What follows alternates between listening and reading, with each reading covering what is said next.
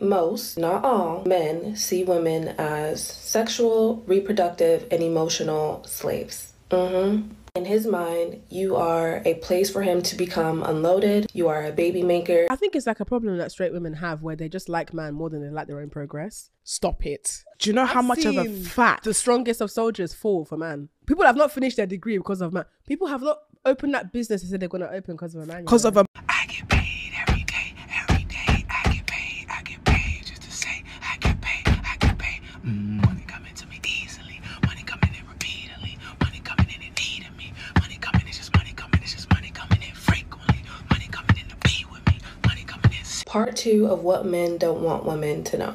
These next few chapters are explaining how men view women as a whole. And if you didn't already know, this will confirm it for you. Most, not all, men see women as sexual, reproductive, and emotional slaves. In his mind, you are a place for him to become unloaded, you are a baby maker, and you are a comfortable place for him to lay his head and release his burdens for the day. You are not seen as a person that deserves respect because men only reserve that respect for other men. And they do that simply because other men pose a physical threat to them. They understand that we are not physically stronger than them, so there is no reason in their minds for them to respect us. Men will also help other men uphold this double standard, meaning that they will proudly and quickly lie for each other on the spot. So if you are looking for the truth about what your man is doing from his friends or his brothers or his male colleagues, save your breath because they're not going to tell you unless they want you themselves. In addition to that code of honor that they have with each other, men also have their own internal code of honor, which will basically force them to deny whatever accusations are placed upon them.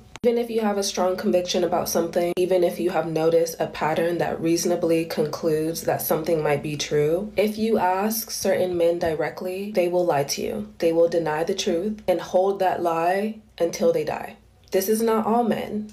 There are men who feel conviction and who will admit to things when they've done them.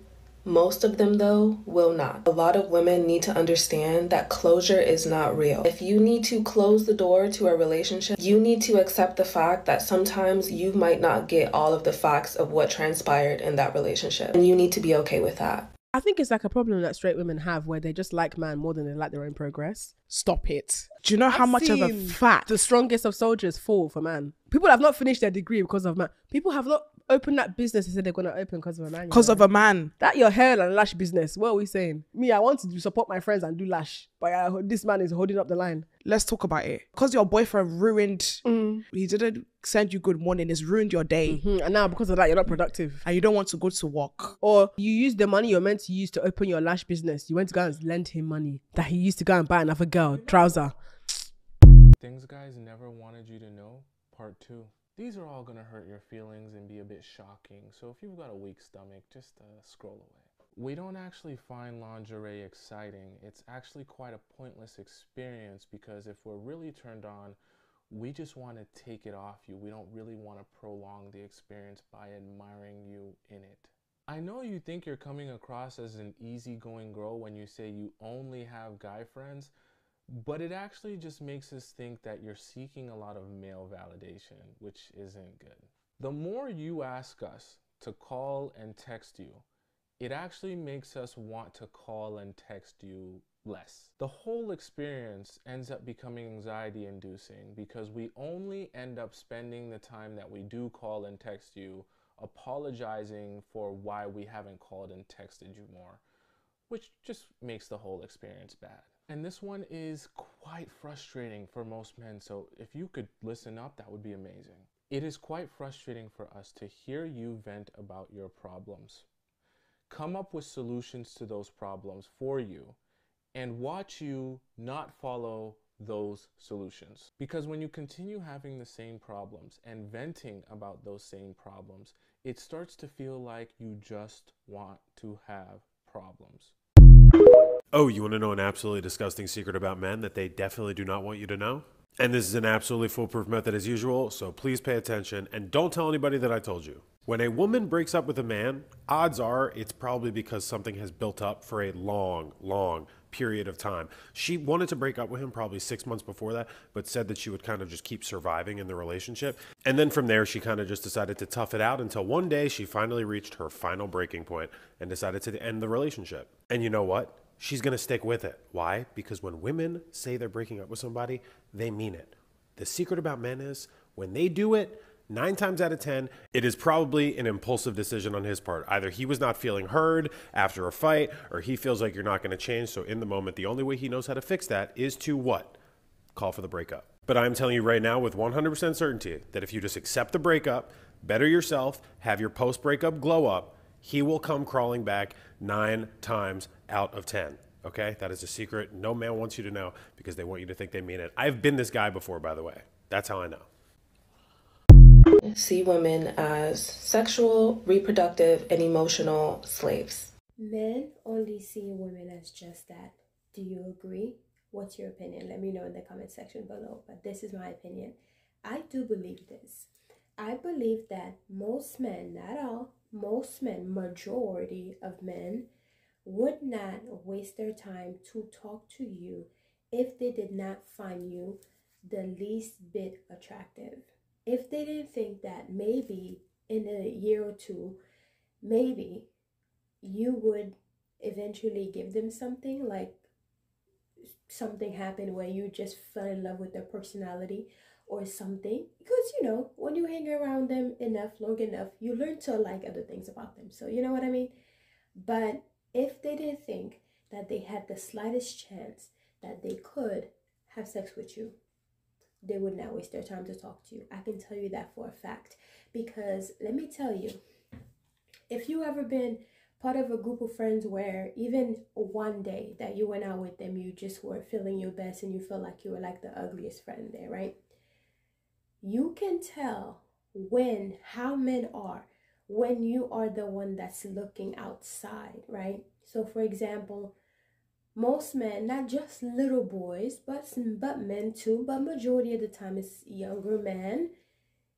If they like your friend and they do not like you, they will buy your friend a drink and you're sitting right here, and you will think that maybe you were invisible for a minute because that they just don't notice you because they're not attracted to you. But if they were attracted to you, they would come and talk to you and maybe ignore your friend who maybe it's not their type. But that's just how men operate, most men, okay? Because I know there's always going to be that one person who will be like, well, I'm not like that. I'm not like that. But maybe you were in high school. Maybe you haven't noticed that you're like that. But if you're not attracted to someone, to a woman, you're not going to give them the time of day. It's just how you guys are. I don't know why, but it's just part of being a man. And you guys are like that. And I think the sooner other women notice it and realize it, you'll know how men actually are and how to really deal with them. Because a lot of time it's not even personal. It's just that it doesn't click. Like it doesn't click that I will buy this girl a drink because I'm not attracted to their girlfriends. I can still acknowledge someone is standing there. You know what I mean? To them, it just doesn't click. It's just like they're only thinking about one thing and they're hyper-focused on this one thing, and that's all it is. But if a man is not sexually attracted to you, there's literally nothing. Like, you are literally a nobody. And I actually, just like the other girl, I think I posted a video about it. If not, I'll post it another day. But there's one lady who was basically talking about how, like, even her male gay friends will tell her, you know, I want to have a baby with you or something like that. But I've had men who literally tell me that they cannot wait to have a baby with me. I mean, don't get me wrong. If I was a man, I'd want to have a baby with me too. I look good, right? So in my opinion, I look good. But anyways, like, I would want to have a baby with me too. Have my eyes, you know, my smile. I have a pretty nice smile and all of that. But I've had men who literally will tell me that, oh, they want to put a baby in me, like as if like I volunteered my womb to just put a baby in, you know? That's usually not the case, but they will tell you that out of nowhere. Like, why would you think it's better for you to put a baby in me than to put a ring on my finger? It's easier to remove yourself from the commitment of marriage, you know, versus like removing yourself from the commitment of being a father. So I don't understand. Like, why is it the first thing you think about is to put a baby in someone instead of actually doing it the proper way, like getting married, you know, all that stuff? But it's like a thing to them. Like, it's like almost like achieving something, you know? Like, we know your shit works. You know it works. We know it works. So you don't have to constantly want to put a baby in someone just to validate yourself being a man. Like, we know your penis work. So you don't have to, you know, constantly making other people feel bad so you can, you know, do whatever. I don't know. Which we know it work, okay? And we know that's just how men are. Like, that's how they think. Unless they're sexually attracted to you, they don't see you as nothing else other than someone that they can, you know, put their seed in and have children with. That's just what it is. And for people who already have kids or are planning to have kids, that's good if that's something that you want.